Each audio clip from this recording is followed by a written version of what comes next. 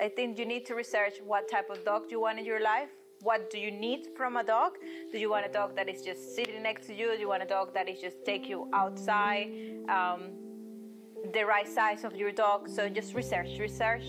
And once you're 100% sure that that dog is gonna adapt to your lifestyle, then you can bring him home. So I wanted a very active dog.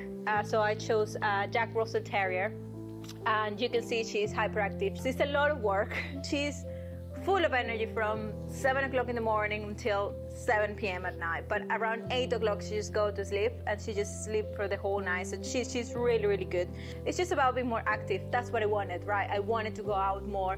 Yeah, she does that for me. So I think we are just a really good couple, isn't it, Dolly? When I'm sick, she is a completely different dog. She calms down, she's aware, she just thinks about me. She's like, are you okay?